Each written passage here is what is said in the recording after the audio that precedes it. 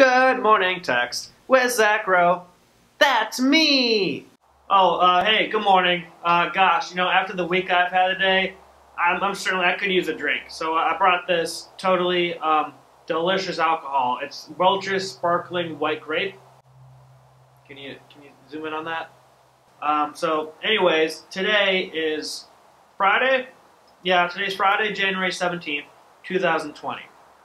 And today, in the year of 1920, it was the first day of the prohibition of alcohol comes into effect in the U.S. as a result of the 18th Amendment of the Constitution.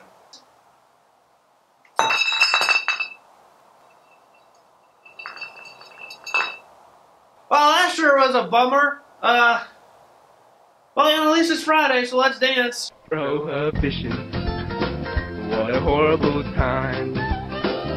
Prohibition, ain't no passing craze. They're trying to stop us from drinking our beer. Sing it, ma'am. It's the troublesome philosophy. Prohibition. Well, that sure was memorable, but I hope you take the opportunity to make today even more memorable. Have a great day. Good morning text with Zach Rowe. That's me!